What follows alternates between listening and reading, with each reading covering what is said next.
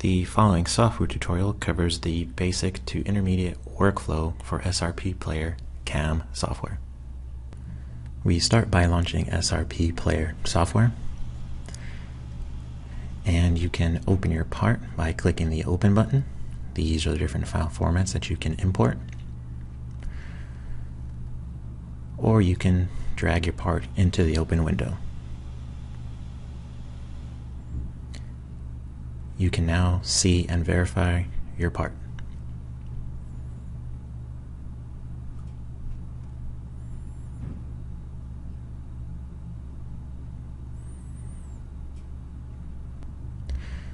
We now need to verify that our software is set up properly, so we will now go to File, Preferences. We can check the units, language, and we also want to make sure that our machine is properly selected, as well as any options, and we also have to make sure that the printer name matches the model name.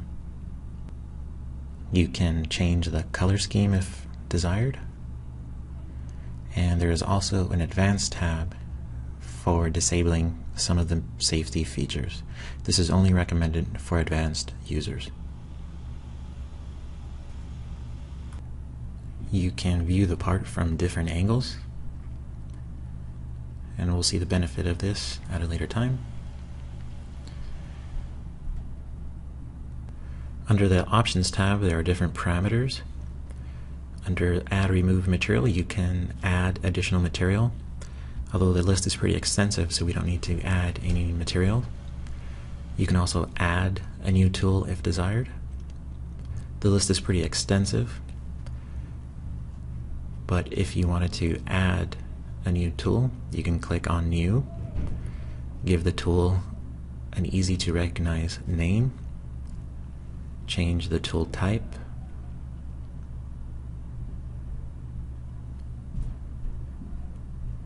select the material, enter the flute diameter of your tool, as well as the flute length. Click the Register button to register the tool, and OK to close the window. We also have the My Tools features. If you're not quite sure which tool to use, you can simply check off all the tools that you have, and the software will help you select the proper tool.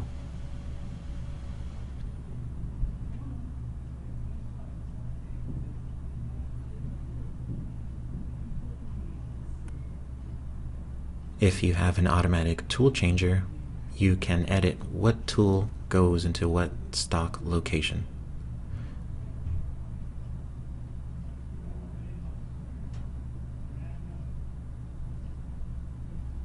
Another useful feature is the wireframe view.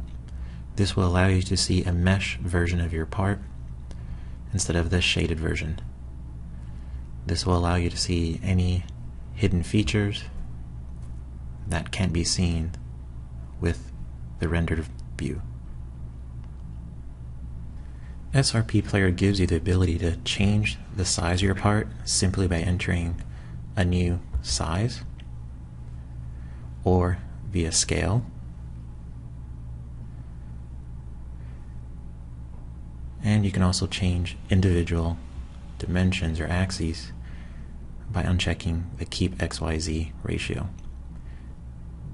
You can stretch your part to a completely different size and bring it back to the original size if needed.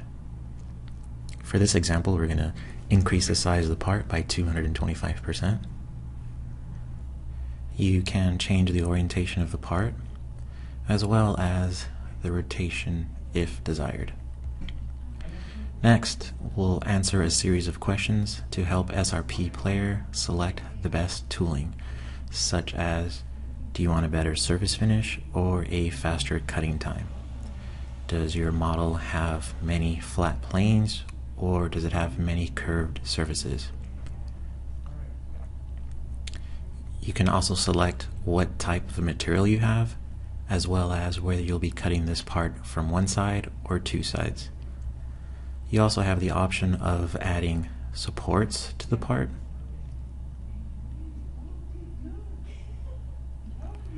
And you can also modify the supports.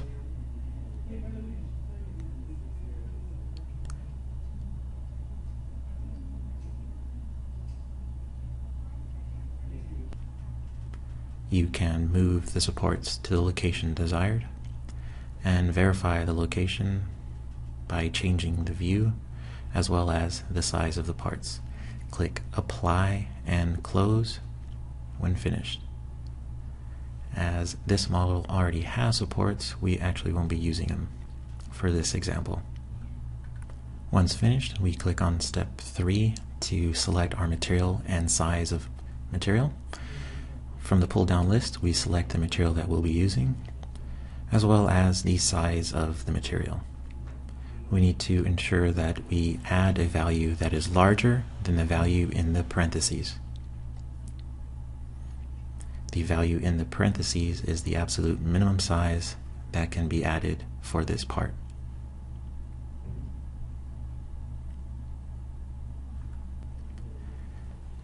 We'll now click on Create Toolpath to generate the toolpaths.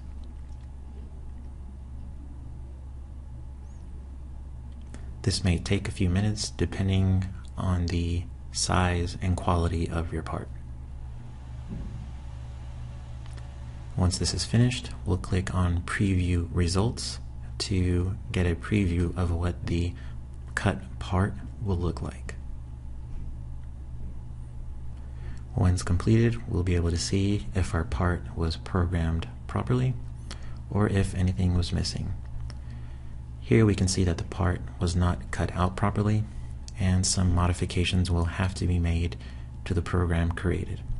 This can easily be done by clicking on step 3 and the Edit button. Here we will be able to see the different processes required to mill this part, and within each one we can see the different parameters such as which surface to cut, the cutting area, the cutting depth, the tool used, the toolpath type, and cutting parameter. For this example, we need to change the margin of the part, and to better view this, we'll change it first to the top view. We'll click on the Add a Margin button, click the Automatically button to automatically generate the proper size of the margin, and the Apply button. We don't need to apply a margin to the left or the right as the tabs are already creating the proper spacing, but we do need to add a margin to the top and bottom of the part. And we also need to do this for all the remaining processes.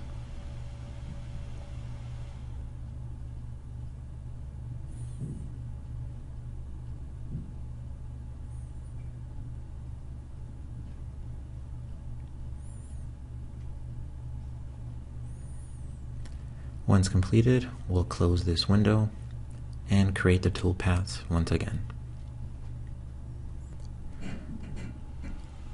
Once completed, we'll click on Preview Results to view the changes made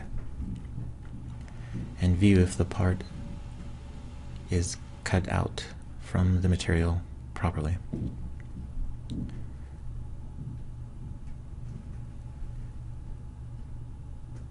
We can see that although the part is cut out, the holes in the part are not cut out, and we will need to make some advanced modifications to the part to ensure that the holes are cut out properly.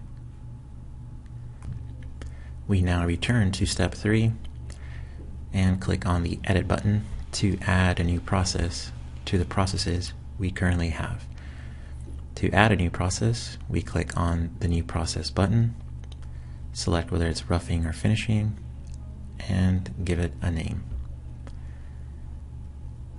We will be changing the angle to match the angle of the hole, and click Apply. We also want to change the cutting area so that we cut only the holes. To do this, we click on the partial button and drag the box around the holes that we want to cut. Click apply when finished. And we also want to change the depth of the tool so that it doesn't cut too deep or too narrow. We then change to the wireframe view and drag the bottom line to the bottom. We also want to change the tool to a more appropriate, smaller tool. And you can also change the cutting parameters. Next, we'll add a finishing process.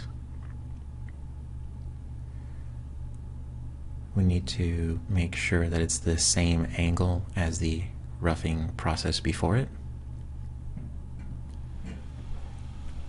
Change the cutting area again to ensure that we're cutting only the holes.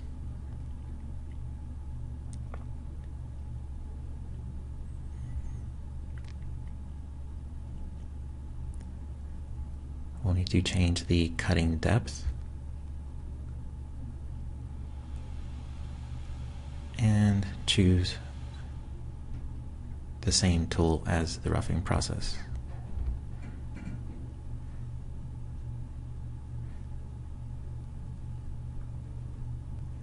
We can create an all-new process for the other side, or we can copy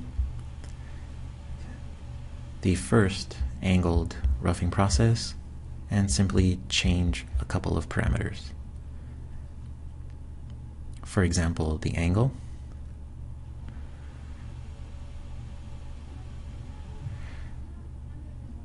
and the cutting area.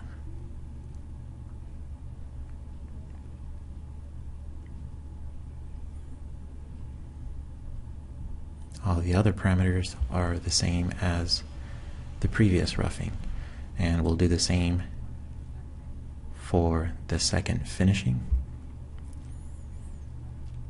We'll change the name.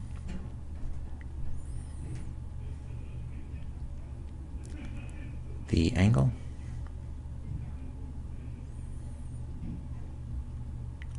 And the cutting area.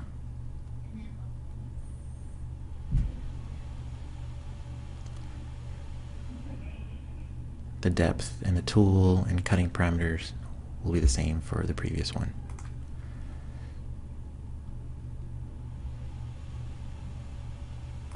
Next, we want to create a new process to cut just the text in the part. And we're going to copy one of the finishing programs, give it a new name,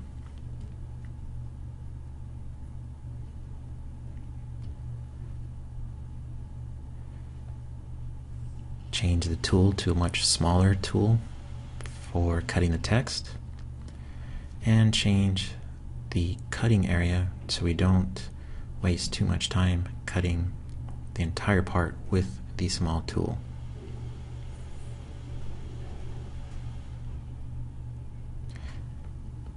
Again, you can see the advantage of using the wireframe view versus the shaded view.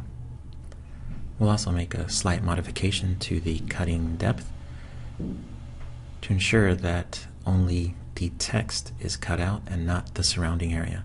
To do this, we'll change the start height so that it's sitting just below the surface of the part. This will ensure that only the text is cut out. You can also move a process up or down in the order simply by selecting the process and clicking the up or down arrows. And you can also turn off a process so that that process is not cut. So when the machine starts to cut, it will simply skip that process. Once we are satisfied with our modifications, we'll click the close button and create toolpath button to generate the toolpaths.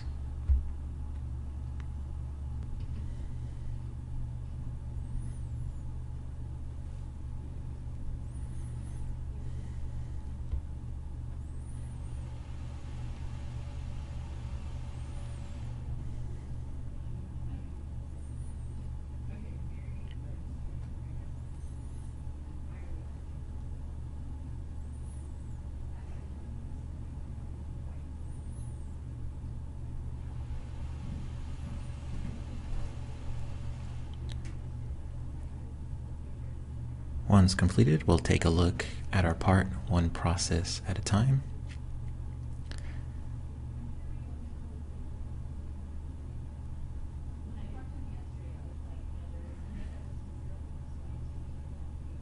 Here we can see the text, and only the text, the different angled views for the holes, and we'll click close. Next we'll take a look at the results and see what they look like.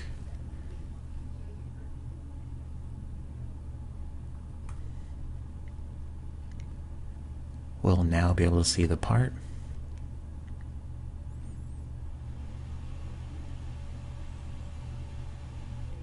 The side holes, as well as the text on the bottom of the part.